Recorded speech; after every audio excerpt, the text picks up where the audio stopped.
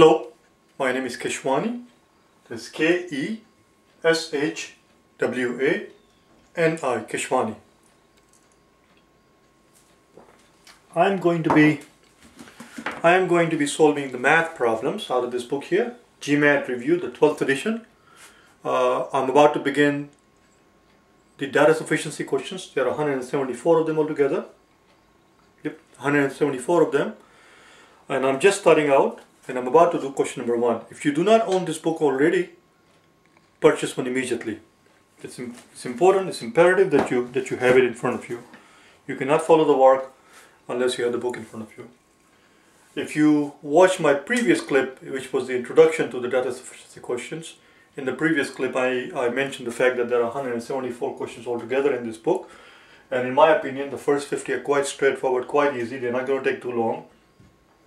51 through 100 are medium, they're a little bit more challenging than these, and the last 74, 100 through 174, those are not all of them, but quite a few of those require some thinking, and they're a little challenging. So we'll tackle them when the time comes. Let's do number 1.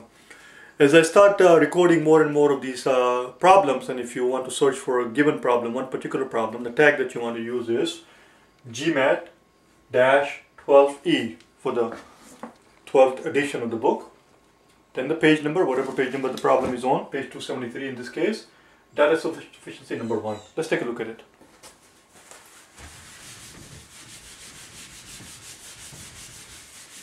So as I said before, number 1 is quite straightforward, quite simple. It will not take that long at all.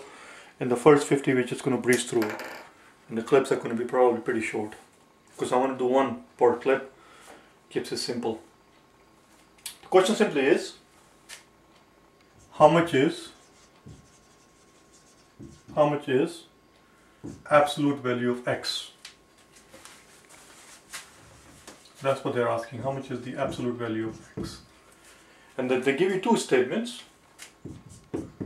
Statement 1 says x equals negative of absolute value of x. What does it tell you? Well, we know that absolute value of any number is positive.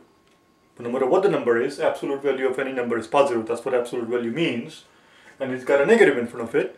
That tells me that x, whatever it is a negative number. It could be x is a negative number. For example, it could be negative 5. The absolute value of negative 5 is 5, positive 5, and then we have a negative in front of it. That tells me that x is negative 5. X cannot be positive. X cannot be positive. Watch this. For example, if you were to pretend that x is positive 7, absolute value of positive 7 is just 7, and then we have a negative sign, but we just said x is positive 7. In this case, we'll end up saying that the positive 7 equals negative 7. It doesn't work.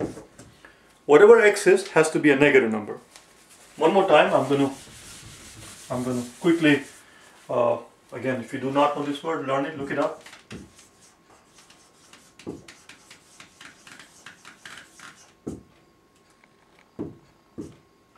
Recapitulate.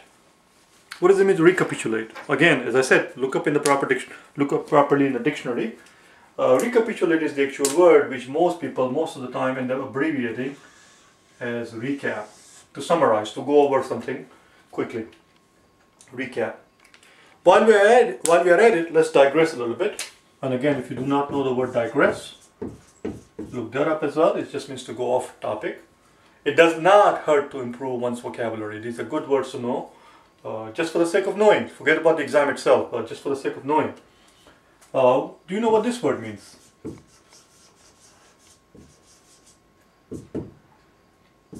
The reason I bring this up is because I want to make sure that if you learn the word recapitulate, I don't want you to go around making a fool of yourself by making an assumption about the meaning of this word. Capitulate, logic will tell you it means to go over something for the first time, but it does not.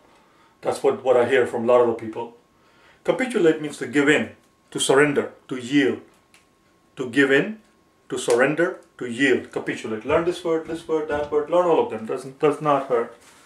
So let me quickly recapitulate here what we just said. What we're being told here is that x equals negative of absolute value of x. Well, absolute value of any number is a positive number, and since we have a negative in front of it, that tells me that x, whatever it is a negative number. That's all we have. This statement tells us that x is some negative number, but that's the word, some negative numbers. Which negative numbers? I do not know. This statement is not enough by itself. So the very first thing to which we should do, which I forgot to do it here, right, always before, when you're taking the exam, when you're taking this GMAT exam, as soon as the data sufficiency problem appears on the screen, the very first thing I do is write down here, A, D, B, C, E. A, D, B, C, E. Make a note of it. A, D, B, C, E. Memorize it, learn it, know it by heart. Write that down first. The first statement is not enough. It's not enough by itself. That tells me that the answer cannot be A, it cannot be D. If the statement 1 by itself were enough, I would have crossed out B, C, and E.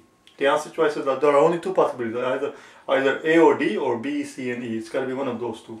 And I explained all of that in my previous clip, which is what I'm going to label as the introduction. Go and watch this thing carefully, and you will hear all about introduction. Let's look at second statement. Second statement tells us that x squared is 4. Well, there you go. X squared is 4. Well, if x squared is 4, then I know that x would have to be equal to, and I pause here because I want to see what you said. So what do you suppose x would be? No, not just 2, not just positive 2. X can be positive 2 or negative. This is how we write it. X could be positive 2 or negative 2. And this is how we write it. Positive or negative 2. That's how we write it. So we know that x is either positive 2 or negative 2. It doesn't matter whether it's x is positive 2 or negative 2. The question here is not how much is x. If they were asking how much is x, statement 2 would not have been enough by itself to answer the questions, because we do not know whether x is positive 2 or negative 2. But the question is not being asked.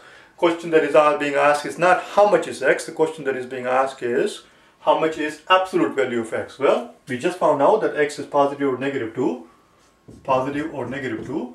Therefore, the absolute value of x is just 2. We can answer these questions.